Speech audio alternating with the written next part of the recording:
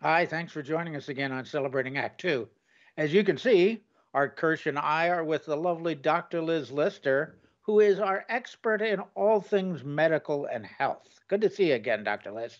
Likewise. Thanks, John. Hi, good morning. I have a Hey, Art. question for you, Dr. Liz, which I hope you can shed some light on. There's been a lot of information coming out lately about because we're doing some area in this work in this area also with suicides and things like that, and the suicide prevention hotline, which I think is 988. And it seems to me that there's an emphasis on depression among human beings these days that like never before. And I was wondering, is that something that affects men and women equally, or uh, is it a new phenomenon that we're seeing now, or are we just talking about it more? It's definitely getting our attention, which is a good thing. It's considered and taught in medical school and a lot of other places that depression is up to twice as common in men as it is in men. I believe we've talked about this before, that might be due to how questions are asked. All right, so I believe we've talked about that on another occasion, but definitely common in women, and is it needs to be the awareness needs to be raised so that doctors ask questions and people realize the difference between occasional or situational things of sadness, right? I mean, most have felt down on occasion. The difference is when it persists and it lasts at least over a couple of weeks, usually up to several months, before people are actually given the diagnosis. There's a lot of different times in life as well that women experience big life changes as well as changes in their body and their physiology that, for example, the time of childbirth, we heard the phrase postpartum depression. Now we're using the term perinatal. It be either side of childbirth at the time. Also, menopause is considered to potentially be a time of onset of depression. Although most women who are diagnosed with depression when they're in perimenopause and menopause have experienced and maybe even been diagnosed in the past. It's not usually a new onset just because of menopause. Do you suppose, Dr. Liz, that depression in women is more, I won't say acute, more common um, because of the hormones that women are going through as opposed to male hormones? That's the theory. That's exactly the theory. There's another form of what we call mood disorders, which is referred to as PMDD, which could be premenstrual dysphoric disorder. So there's different variations on the theme, and it's considered that the changes in hormones contribute to that. It's really hard to say because women in our society experience less status in many cases. They are usually at a socioeconomic disadvantage compared to men. They're usually the caregivers, the caregiving responsibilities, both for children and parents, often fall on women. There are a lot of situational reasons that women may experience depression more often than men. But it is very, very common. It's considered that up to 1 in 5 Americans will experience or be diagnosed with depression over the course of their lifetime. That's a lot of people.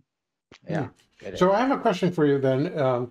Is there, it's a two-part question. Number one, how can people in general recognize that maybe they're dealing with depression in themselves? Because it would seem to me that that might be hard to self-diagnose.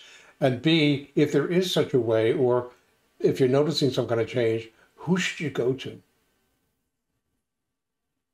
Axel, those are both great questions. First of all, it's good to be aware of factors that increase the risk for depression. So, other illnesses can increase the risk, Sleep disorders can increase the risk, substance abuse, eating disorders, anxiety, all of these can contribute to developing depression. The signs of it, again, we were saying it's normal to experience all the range of emotions, including sad and down emotions. But if they last, if they persist, and if they're interfering with activities of daily living. So if people have sleep disruption, they might not be able to sleep, or they might be sleeping all the time and not feel refreshed. It might not be restorative sleep. Those are all possible indicators. And people should talk first to their primary doctor. There's a lot that can be done. Therapy can help. There are a lot of medications that can be helpful. Exercise can be helpful. Usually improving how we eat, cleaning up our diet, that is oftentimes going to be helpful. Those are a lot of factors that people can look out for and talk to their doctor about. Yeah. It's an insidious, I guess it's not a disease, a condition. Because my wife's uncle Jack had what they called at the time clinical depression, and Right. was hospitalized for it for a while. And it's really, really difficult. And it's difficult, I think, because you can correct me if I'm wrong, because maybe it's partly neurological, but it's partly physical. I mean, so it's mental and it's physical all at the same time, and nobody seems to really know, which is which. And so you basically attack what you can, which is the physical, eat better, Right. sleep better, that kind of thing. That's right. That's right. And yet, oftentimes, it's diagnosed as a mental disorder. And I think people are recommended to go see a psychologist or a psychiatrist, which couldn't hurt, but it's not necessarily, again, depending on the person, it may not be the right solution. Right. That's absolutely right. Well, the more that I do this, the more that I don't think that the mind and the body are separate. We know we can influence our mood by moving our bodies, going outside, breathing fresh air. Hopefully we have access to be able to do that. Not all people do. We have to keep that in mind as well. So all of these are factors that can help us address depression. And if it is more common in women, that's definitely the going understanding, is that it is more common in women. We want to increase access to care and resources to help women with their standing in society and also the tasks that they perform, often at no charge, such as family caregiving, and make sure that they're not going through abuse at home. There's a lot that we can do so that we can help our friends and family. I think that we ought to be giving our women emotional support as well as physical That's support. Right. I wanted to add that over the last few years that we've had the pleasure of speaking with you and discussing things that oftentimes were hidden, if not recently, certainly a decade ago. We didn't talk about breast cancer, prostate cancer, and other things that we probably shouldn't be talking about, like erectile dysfunction with bent carrots on the screen and stuff like that. Peyronie's disease. That's the issue of the day for selling medications.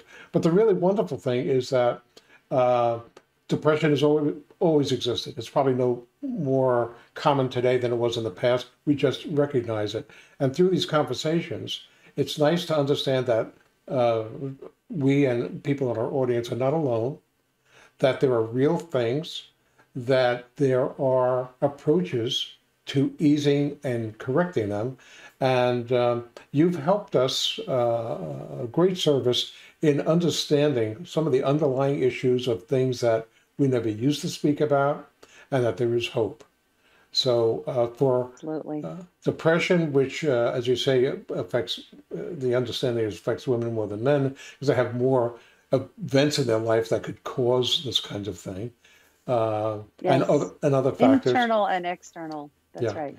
So we thank you for that, and we urge anybody, if you're feeling off, go speak to a professional, because there's a lot more help available today. Because even in the past, a lot of professionals weren't aware of it. So there's a lot more awareness. Take care of yourself and find a professional and get rid of the things that are making your life less worth living, and be happy. There you go. And Dr. Litz, thank you so much. Pleasure. You're welcome. For more on Celebrating Act Two, visit our webpage, follow us on Facebook, subscribe to us on YouTube, and tell your friends. Celebrating Act Two is the user manual for the second half of your life.